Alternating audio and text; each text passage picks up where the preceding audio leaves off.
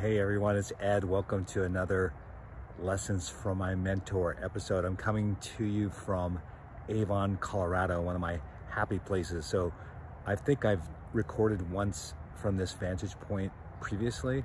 So this is one of my favorite places to get away to. So it's near Vail, if you're familiar with Colorado Rockies. So it's situated between, like, you head up from Denver up I-70, you hit a lot of ski resorts around Breckenridge area, and then you keep going, you get to Vail. You keep going, not too much further, maybe 15 miles, you get to Avon. And it's kind of a smaller bedroom community. And then you can head on from there, obviously, up I-70, hit Grand Junction, over to Aspen, things like that, or go all the way across. And I don't know what state to hit next. So this one is about, we've done the last couple around assholes and around haters. And they're both sort of negative topics, although I try to keep it positive in terms of, hey, how can you deal with that in a positive way? But I wanted to do something a little bit more uplifting, and that's the opposite, right? How do you love on people in the workplace? I'll never forget my first meeting with the executive over marketing at New York City Health and Hospitals, and I said something about loving on your people, and it just took it back. And he was one of the greatest characters ever. I love that man. Wow, we had some amazing times after that. That just bonded us, because he had never heard anything like that before, and certainly hadn't worked in environments, I guess, where there was sort of that love. And so anyways, I've always tried to walk, shouldn't say always, for a long time I've tried to walk in that spirit. I don't do it real well because I've been the hater, I've been the ass, I've done a lot of things that I didn't want to do and not proud of. But I also have spent a fair amount of time just trying to love on people. And I just wanted to give some practical ways of doing that. One, and I think this is the one that gets people the most, is at some point they get to a level of success that they forgot where they came from. So never forget where you came from. So I always remember being a janitor. I remember being an anesthesia tech. I remember being, you know, a director.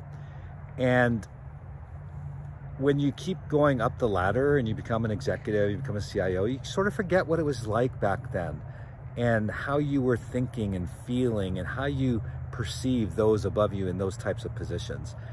And so I still remember, I still sometimes, you know, see myself as that janitor, you know, cleaning in the lab and in the offices. And I think that's good grounding to keep you humble and to love on people and realize, hey, that was you at some point. Or even as a director, that was you as a director. Remember what it was like.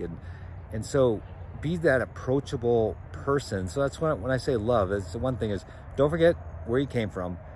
And therefore, be approachable, be human. So that's the second sort of thing, is be human. Like, know your people. Get involved with your people, create opportunities for your people to spend time with you, so you're not this sort of enigma out there and unapproachable. And that creates love, because when you run into people and you know your people and you know their struggles and what they're dealing with, both in work and at home, it forces you, it brings that out in you, out of your soul, you know, that sort of desire to love and care. And so that's number two. Number three is do whatever you can not to become calloused over time, right? We all become calloused. Like, whatever analogy you want to use, you can use a physical analogy of your heart and your arteries, you know. You got to keep those things clean, and you do that by keeping good care of yourself. And so that's what you need to do, is make sure that nothing, you know, over time gets built up, and to the point that you don't even realize it because it happens slowly, just like in your arteries with plaque.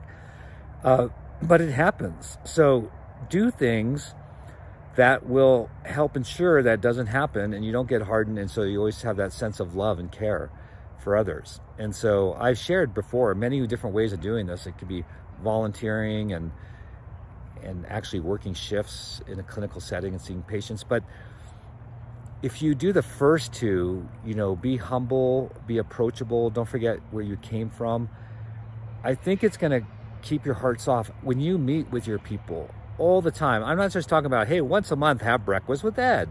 That's a good program if it's one of 10 different things that you're doing. So do more of that, because again, that's what's going to create love in the workplace, because you're going to know everyone. And so even if you have hundreds and hundreds of employees, or over 1,000 employees, I still think you could know everyone and create these opportunities. Again, it's not just one program, it's not one picnic, but it's doing a lot of these different things. And I think that just cultivates the love, because, and they also, it goes the other way. They also see you as human. Oh, you're struggling too. Oh, you're dealing, you know, how to lose weight, or whatever your struggle might be, or you got, you know, just some mental clarity, whatever it is, be human. And it just creates this love. And there'll be less, there'll always be haters and asses, but there'll be less, at least in the areas that you touch.